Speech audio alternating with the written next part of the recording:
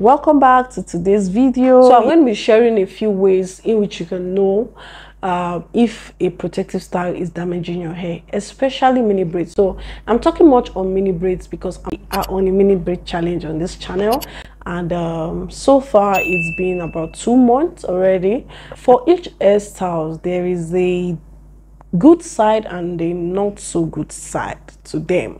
That is to say, there's a pro or a con for each hairstyle. But for mini braids, there are a few signs you begin to see on your mini braids that might tell you that this hairstyle is not good for me.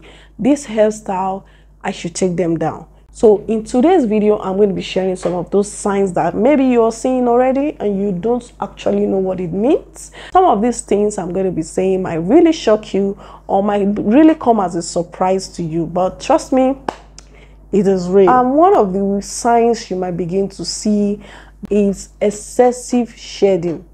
So even with your hairstyle, like I recorded a lot of excessive shedding due to some things that I shouldn't have done. Apart from that, I don't always have excessive shedding when I'm taking down mini braids. But if you start to notice that your mini braids, maybe by the time you're moisturizing them, you're pulling out some hair strands, because braids are made in such a way that it's very difficult for shed hairs to just come right down. Unlike twists, you might get a few strands here and there, but to have a lot of excessive, like a lot of shedding while the braid is even still on, that is a sign that you need to take that hairstyle down. You need to check what's going on with your hair. The second sign that you might begin to notice that should tell you if that hairstyle you're carrying is actually good or not is if you start experiencing thinning or breakage. Yes, thinning or breakage. It's very easy for one's hair to thin out when you have braids. Yes, because of the way they are closely knitted together, they form this bond so to say, that keeps them close together. And if you're not careful, that is why I say don't leave your braids in for too long.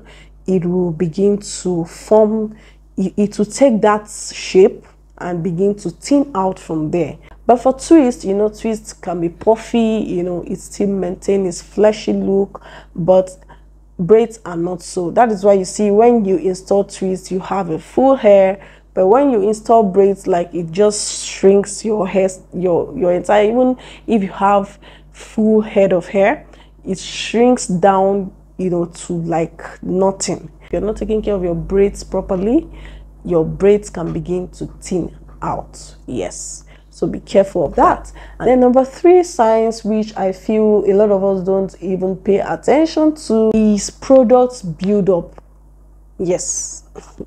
So for braids, one thing I've noticed for braids is that if you've kept your braids in for 2 to 3 months without touching it, without redoing them, you will notice that at the edge of the root where the braid starts from, you see all the product buildup surrounding it.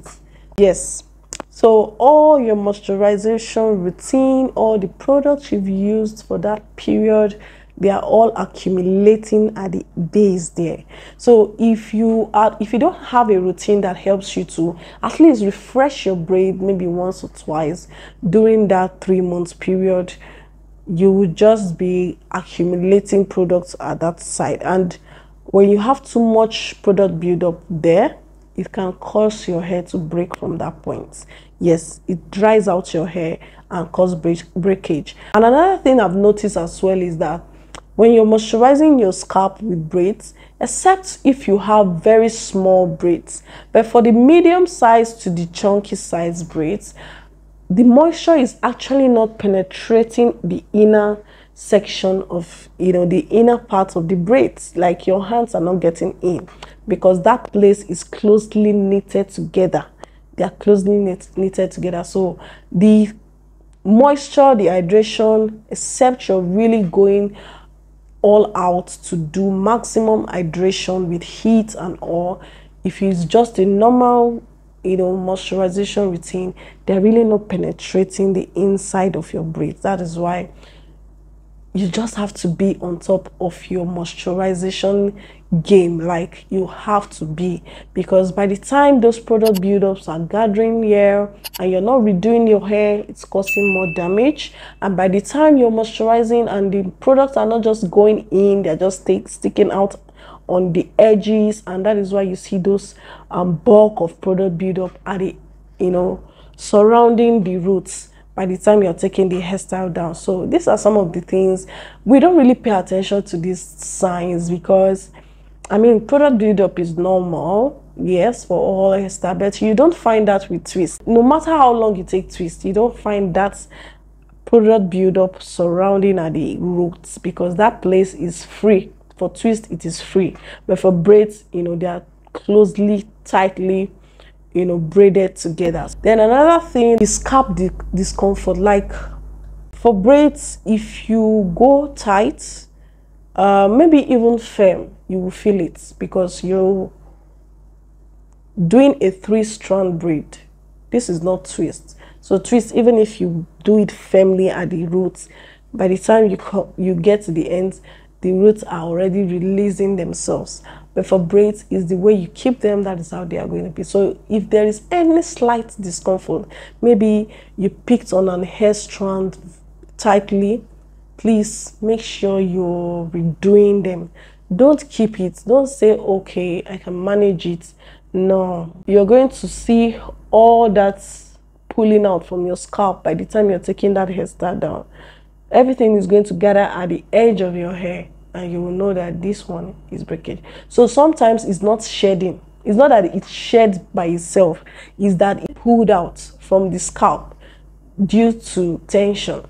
Don't ignore these signs. I'm using braids as a case study because 1, we are on a mini braid challenge, and 2, braid has some unique characteristics to it that if you are not in that space, like you don't give it time, you don't give it the time it needs, you don't take care of it, you're not going to see any length retention. Yeah, that's just the truth. The only reason many people want to go for braids is because it lasts long, and of course because life is lifing everywhere and people don't have that much time on their hands to be dealing with their hair. So braids is the safest way to run to than twist. But stress-free, talk about stress-free, talk about no tension. Yes, you're going to get frizz, you're going to get tangle if you still don't redo your twist, but it's still much on the lighter side than for braids. These are a few signs that I thought to share with you guys. If you're on this braid challenge, please, if you're going for 3 months, 4 months, redo your braids so that you don't come up with stuff like it's not working. No, protective style works. They work, they do, whether it's cornrow, twist, braids, they do.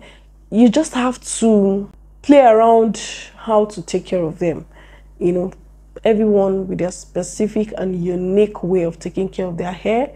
You have to figure out how to take care of it so that you can get the maximum benefit out of it. If you have ever experienced any of these things I've spoken about, or if you have any solution, any tips, put it down in the comment section. Other people are going to be reading these comments, and you don't know who you are helping. So this is just from my own perspective.